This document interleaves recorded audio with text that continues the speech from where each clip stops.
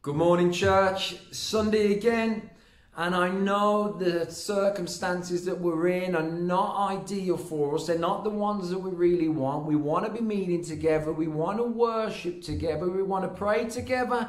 We want to do life and do church together. But as keeps being said, the church isn't shut. It's very much alive. Our building may be closed at this time, but the church isn't closed. We are the church, the body of Christ. And with some of the restrictions being lifted, we're looking at creative ways of how we can all meet together, how we can do things.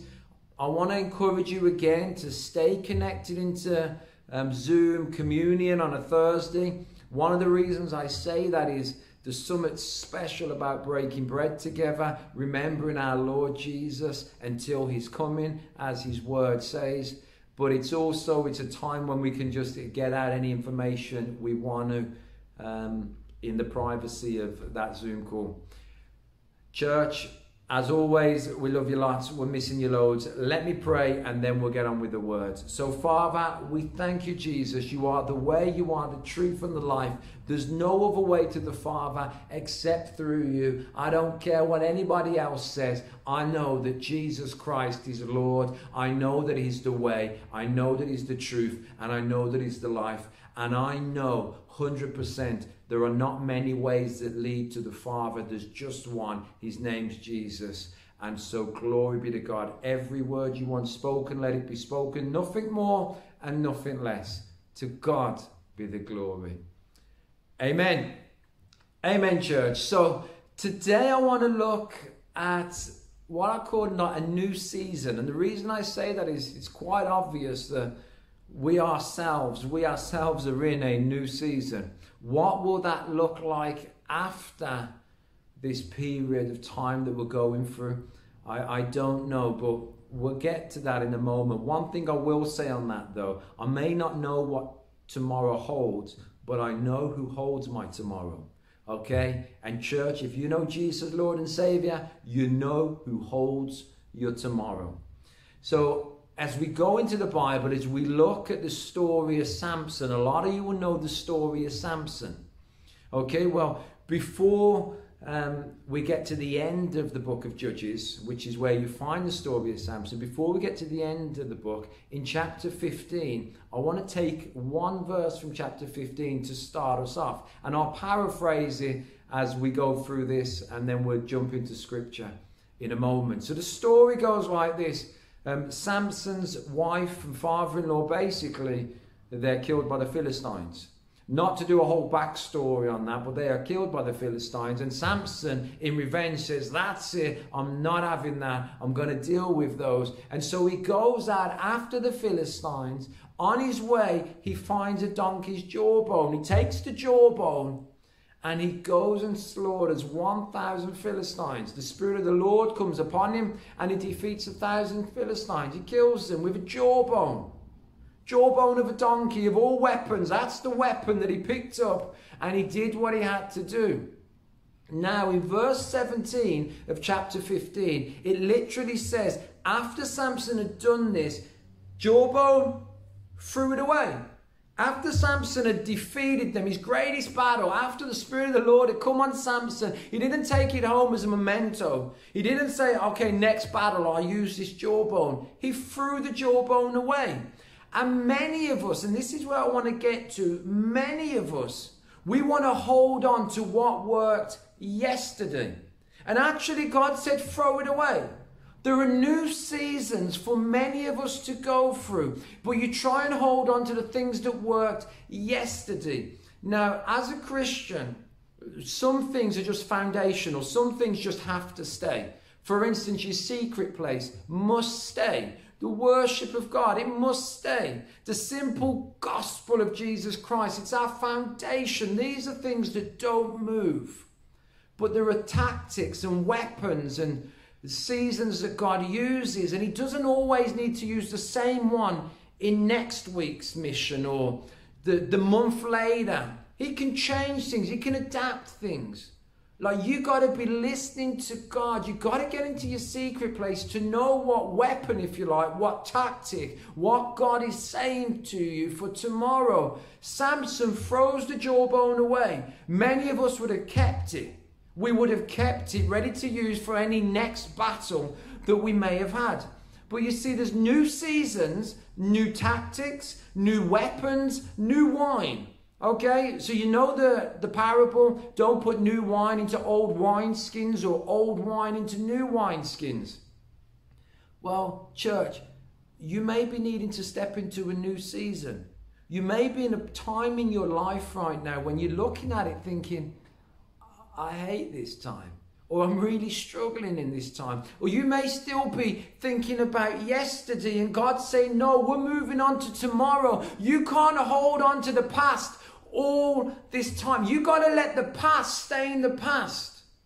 Easier said than done in some circumstances. I totally get that. I understand that. But today has to be a day. We got to draw a line in the sand and we got to say, my yesterday was my yesterday. My today is my today. And tomorrow, I may not know what's going to happen, but I know the one who holds my tomorrow. I know the one who holds my tomorrow. You see, the good news, even though there's tactics that may be changing, and we don't know what those tactics will be tomorrow, one thing we know about the enemy we come up against, 2 Corinthians 2 verse 11, lest Satan should take advantage of us, for we are not ignorant of his devices.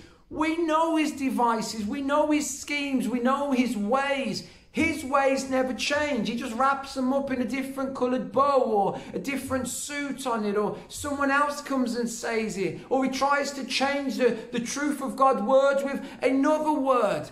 But his tactics never change. They never change. Don't worry about his tactics. What tactics is God giving you to step into tomorrow? Or weapons, a new weapon. Again, let's look at the enemy's way. We can stand on this firm rock, this firm foundation of Romans 8 verse 31. And it says, if God is for us, who can be against us? If God is for you, church, who can be against you? Isaiah 54 verse 17 says, no weapon formed against you shall prosper. No weapon. And every tongue that rises against you in judgment, we shall condemn. Like, church, there are new seasons you're going to go into, but know this, as you're going into them, you may not know what tomorrow brings, but you know who holds your tomorrow. Know this, church, the enemy that will be waiting in your tomorrow, the enemy that will be coming at you in your next season, you are not ignorant of his devices. And you know in Romans 8, if God is for us, who can stand against us? That's the promise, I know. And it's more than a promise, it's a fact. My God doesn't say something. He doesn't say something and then all of a sudden it gets watered and washed down.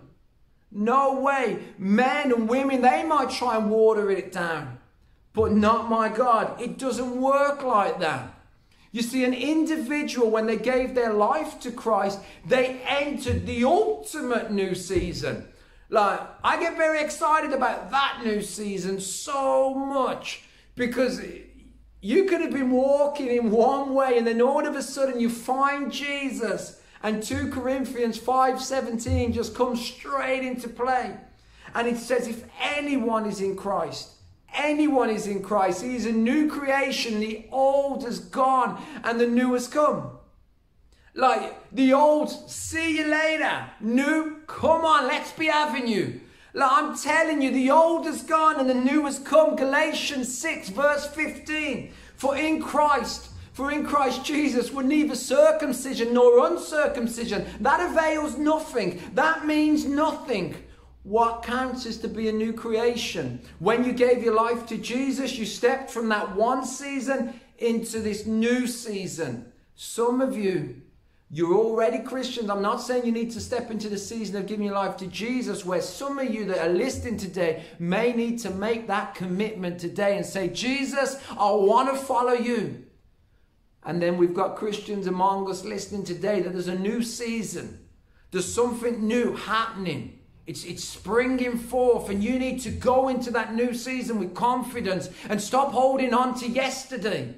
Stop trying to pick the donkey's jawbone back up. God told you to throw that away. He's got a new weapon, a new tactic. You may not know what's going to happen tomorrow, but you know who holds you tomorrow.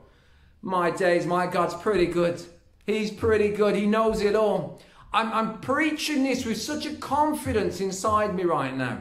If you think like I look quite happy today, I'm very happy today because this message is just bringing joy and happiness to me, because I'm like, I go into tomorrow knowing that He holds my tomorrow. It doesn't matter what the world says around me. It doesn't matter about the fear that's going on. It doesn't matter about the people that come against me or anything else, because my God holds my tomorrow, and He holds your tomorrow too if you've chose to follow Him. New season, I stepped off the path of darkness, if you like. I stepped out of the kingdom of darkness into the kingdom of light the moment I gave my life to Jesus. And that was the moment I could say, He holds my tomorrow. He holds my tomorrow. And He can say that for you today, if He holds your tomorrow. One other reason why I'm so excited is because I know the next part that I wanted to mention. And it's about one season. Aaron Jarvis is an addict. And if that defines me, if that's who I am, if that's my label, I got no hope. I got no chance in life. But that was one season. And then the next season, Aaron Jarvis is a pastor, is a minister. Why? Because God took me from the kingdom of darkness. He placed me onto the kingdom of light. And He said, Aaron, I'll hold you tomorrow. I'm telling you, God holds your tomorrow. If I'm getting too excited for you, forgive me. But I'm so excited right now. I'm so excited right now because I need a room for the people to jump up and down with me, because God holds my tomorrow. On Thursday evening, I'll be preaching on this online crusade alongside another 4 or 5 pastors throughout the week. Each night they'll be preaching 8 o'clock. On Thursday, I'll be preaching 8 o'clock. 8 o'clock online with Share It Out Church. Just share it out. It's a simple gospel. I take Acts chapter 3. And I wrap a part of my story around that, my deepest, hardest moment. And I just be real and I just say, have that. That's why I preach Jesus. That's why I stand on the truth. That's why. Because I was once an addict. And now I'm a pastor. Why? Because seasons in God's hands. Oh, there's nothing to be fearful of, church. Nothing to be fearful. He holds you tomorrow. You see Mordecai from the Bible. Let's jump back into the Bible. Mordecai from the Bible. One moment, one season, he is sitting outside the king's palace. The next season, he was inside the palace. Isaac, one season, Isaac, you're the sacrifice. I'm really sorry about that. The next season, Isaac is making sacrifices. One season, Joseph is in the pit, is in prison. The next season, Joseph's like the prime minister of the whole world. One season, David is a shepherd boy. The next season, David's a king. One season, Saul is killing Christians. The next season, his name's been called or changed to Paul, and he's preaching the gospel to the Gentiles. One season, Ruth, she's working the field. The next season, Ruth owns that field. Come on, church. Come on, this is good stuff. John Mark, he departs from Paul, and Paul, he won't have him back. That's one season. The following season, Paul's like, I want John Mark. I want John Mark. What a great worker of the gospel he is. You see, you may have let someone down a long time ago. You may have made mistakes, but God can turn it around. That one season doesn't have to define you, church. It doesn't have to hold you. It doesn't have to bind you. It doesn't have to chain you up. I'm telling you, Gideon, he claims he's the least of all. But my Bible goes and tells me after there's another season, and that season says he's a mighty warrior. Doubting Thomas one season, the next season Thomas could never doubt again because he saw the marks of Jesus. Better are those that haven't seen them and still believe, though. Let your Bible talk to you this morning, church. Let it talk to you. Stephen was stoned one season, the next season he just stepped straight into eternity. To live is Christ, to die is gain. I'm preaching this morning. Why? Because my God took me from the kingdom of darkness, placed me into the kingdom of life, and I'm so excited because we're going to step into a new season, church. We're going to step into a new season. Lazarus was dead. Oh my days, did God just rise him from the dead? Or should I say raise him from the dead? Oh yes, he did. Lazarus was dead and God made him alive again. That's the difference between seasons. You can be dead and then you can be full of life. You can be blind and then you can see. You can be lost and then you can be found. Esther, she was fearful. And then the next season, she was full of boldness. Joshua, oh my days, Joshua, he was following. The next season, he's leading. If you're wondering why I've said oh my days a couple of times, I keep saying it every time I need to catch my breath. I'm either unfit or I'm getting a bit passionate this morning. You know, God says, don't worry about your future. Don't worry about your future. He is the author of your story and he's already written the final chapter. Don't worry about your story, church. He's the author. He's the author of that book and he has written already your final chapter. You know, the greatest part of that chapter is your name will be found in the Lamb's Book of Life. Make sure you know Jesus this morning, church. And if you know him, you better live for him. Why? Because he gave everything for us. The least we can do for the one that died for us, the least we can do is live for him. Isaiah 43 verse 16 to 19. It says this. Thus says the Lord who makes a way in the sea and a path through the mighty waters. Who brings forth the chariot and horse, the army and the power. They shall lie down together, they shall not rise. They are extinguished, they are quenched like a wick. Get ready. Do not remember the former things. Do not remember. Somebody listening today, you need to stop the former things. When I say you need to stop remembering the former things, there are certain things that happen in our lives that we can't not remember. When my daughter died, I can never not remember that moment.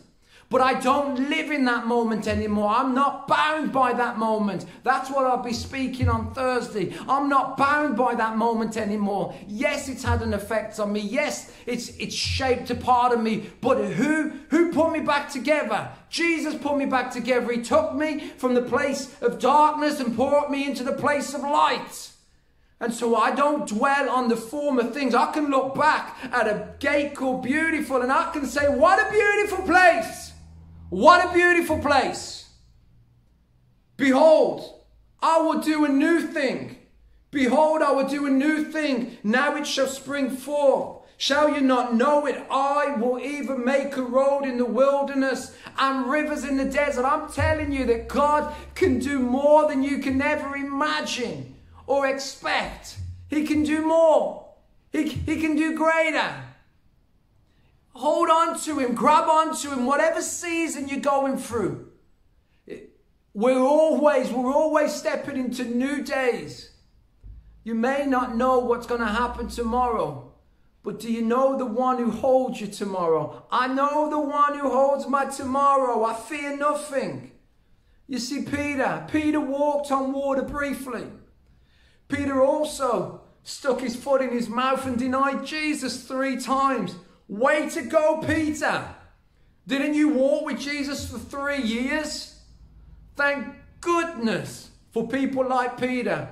That Jesus says, I'm gonna build my church upon this rock. Thank goodness. Because we can look at Peter and we're not being disqualified because of the mistakes we made. But Peter, he walks on water briefly, looks around. He takes his eyes off Jesus. He starts to sink. There's a message in that for you. Don't take your eyes off Jesus. You'll sink in this world if you do. Hold on to him. Hold on to the anchor. He's a security in our life.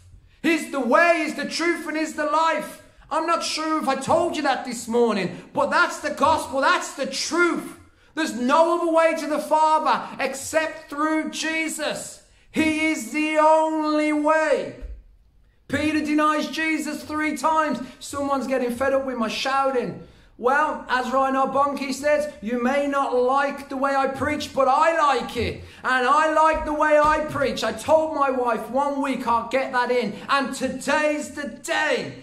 I only told her yesterday. You see, God used Peter. God used Peter still after he walked on water briefly. After he denied Jesus 3 times, he used him on the day of Pentecost to bring 3,000 people to him. A new season maybe. Maybe you disappointed some people in your past and you thought your season was over. I remember being out of church for 2 years. I thought I'd blown it all. I'd blown it all. I'd been let go from a previous place. I'd made mistakes. I'd done wrong. I thought I'd blown it all. And God turned it around. He taught me how to move forward. He taught me how to deal with disappointment. He taught me how to deal with forgiveness. He taught me how to deal with so many things that were needed. It had to be my firm foundation, ready to be propelled into the next season of my life. He taught me. You see, Jonah was running in the wrong direction. Like, Jonah's gone like, I ain't going there. It's gone in the wrong direction. Jesus, like a cartoon, you know, gets the rope, swings it around, pulls him back. Come on. Like Jonah runs in the wrong direction. God sends a big fish and says, sailors, will you just pop him in the water for me? I'm taking him where I'm meant to take him. Because the season where he's running wrong, we're going to have a season where he runs right. And people are going to repent and turn. Because my ways are greater. My ways may not be your way, and your way may not be my way. But you know what? I want to put my trust in God. I want to leave him with it. I may not know what's going to happen tomorrow. That's right. But we know who holds that tomorrow. The widow and the child. The widow and her child. Like, they're going to die. There's nothing else left. You're like, what story is this? You'll get it in a moment. The widow and the child, they're going to die. There's nothing left. They've got 1 meal left.